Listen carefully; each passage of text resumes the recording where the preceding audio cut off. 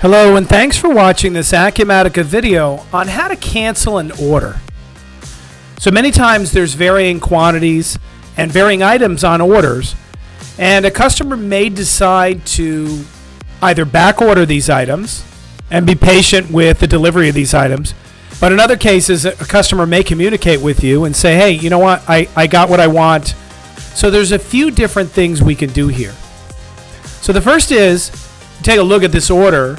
Chocolate by Design is the customer. There's a few quantities here, 3 and 5, for this Acer laptop computer and this Lego set. We have a few options. The status of the order is open. So if we go over to Actions, we can go over here and say Cancel Order. That's one option. When we do that, the status goes to Cancel, and we can no longer perform other options here as far as shipping. But what we can do is reopen the order. We'll do that now so we can bring the status of this back to open. The other thing we can do is we can update the quantities. Now, this particular order doesn't have any quantities on shipment yet, so updating this to anything other than 0 would not complete the order. So that's not going to help, but what we could do is we can ship some of this. Let's try and ship part of this order.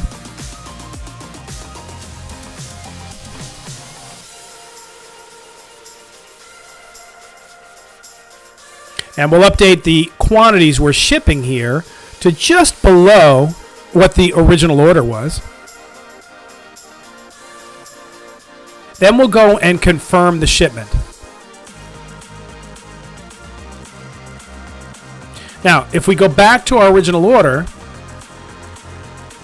make this big, what we can see is a sales order with a status back order. That's because these items are on back order and we're waiting to ship them out.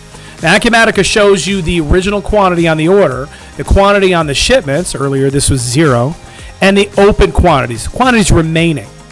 So to cancel this, again, we can go to Actions and say Cancel Order. We can also go over and update the quantities. So if I go over here and I change this to 2 and I change this to 4, matching the quantity on the shipments, and I save it, you can see now effectively there's nothing to ship. So if I were to go to Actions and I try to create shipment, I get an error message because there's really nothing planned for shipment. There's nothing left. So let me change these quantities back. Not a viable option to reset the quantity. But again, we could Actions cancel the order, as you know. The other thing we could do, let's say the customer calls up and says, you know what, I do want the Lego piece, but the Acer laptop, I don't need the additional quantity 1. What you could do is you could scroll over to the right. You can move these columns as you need to over, if it makes more sense. So we can move this column called Completed over. And if I check this one, customer says, I'm completed with this one, I don't need any more. We mark that completed and save it. Now that item is completely satisfied and will also not be part of a shipment. So if we were to create a shipment now,